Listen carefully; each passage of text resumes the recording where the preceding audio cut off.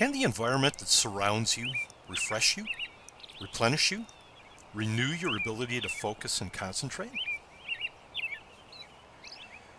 Many researchers have found that access to nature, whether it's a trip to the wilderness, or a walk through an urban park, or even simply enjoying the view of a tree outside your window, can refresh your ability to concentrate. I'm exploring the question, do urban soundscapes, the collection of sounds that originate from humans and animals and weather, do these soundscapes nourish us or deplete us? Do some sounds create stress? And can some sounds relieve stress? And in particular, what role do trees play in the composition of urban soundscapes, and in turn, how those soundscapes affect humans? An invasive insect called the emerald ash borer has killed hundreds of thousands of trees across eastern North America, and as a result, neighborhoods that had many trees were quickly transformed to streets with few trees. I gathered sound recordings in the neighborhoods before the trees died, and again after the trees were removed, being careful to collect the sound recordings exactly 1 year apart. I've analyzed these recordings and identified the source of each and every sound, and then compared the recordings for multiple sound attributes, including frequency, time, energy or loudness, and entropy. The result? In some, but not all cases, the measure for biological sounds like birds and insects changed when the trees were removed. And interestingly, so did the quality of the silence.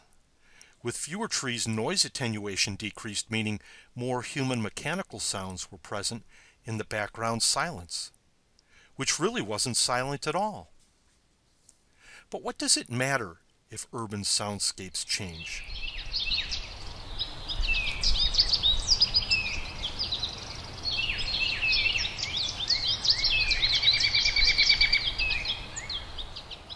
Are sounds like this beneficial?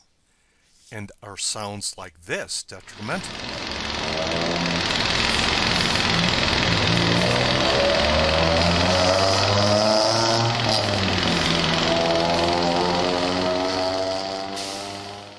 If so, how can we tell?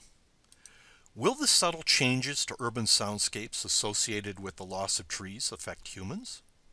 I'm currently having volunteers listen to these recordings, some with many trees, some with few trees, while taking simple tests for the strength of their concentration, otherwise known as directed attention. The tests are easy. In the Necker cube pattern control test, participants stare at a line drawing of a cube and indicate the number of times the cube seems to change perspective. Go ahead, give it a try. Does the cube direction seem to flip while you're staring at it? If so, that's a function of how fatigued you are. In the Stroop test, participants must quickly decide on the color that they see and not on the word that they read. This requires your brain to pay attention to both the color, in this case red, while ignoring the word green. The results will tell us if exposure to sounds in nature will actually help improve the strength with which we pay attention,